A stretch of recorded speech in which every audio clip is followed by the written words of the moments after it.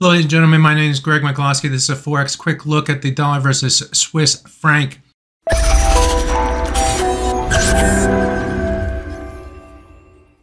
We are seeing the dollar versus Swiss move sharply to the upside in trading here today. The price move has taken the price back above the 200 and 100-hour moving averages. Those are the green and blue lines in this chart.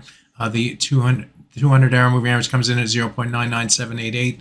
The 100-hour moving average comes in at 0.9990. The price is also moving through a swing area right through here between the 1.0020 and 1.00275.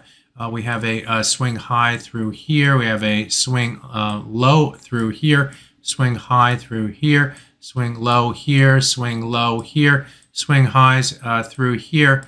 And in trading here today, the price moved above that area and has come down, corrected down toward the low end of that swing area at 1.00203 and is finding support buyers against that level. The question now comes is, can the price stay above that level, stay above this swing area? If the price can, it has a potential to continue its move to the upside.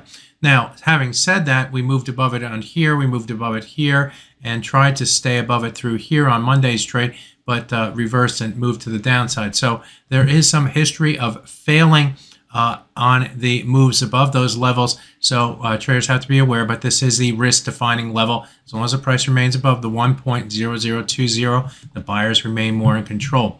Now, on the top side, you can see that the price stalled near the 1.0049 level. What is the significance of that? And if I go to the daily chart here of the dollar versus Swiss franc, and I look at these highs going back to the month of May and June, the high price right here came in at 1.00637. The high price right here came in at 1.00493. And as mentioned, the high price today has approached up to that 49 level currently, or the high price currently reached to 1.0047. So this area right through here represents a key area to start to get to and through if the buyers are to remain in control. So although we have a go-ahead from the hourly chart above this par 20 level, we also have resistance near the par 49 level on the top side that we need to get to and through. So there's a battle going on,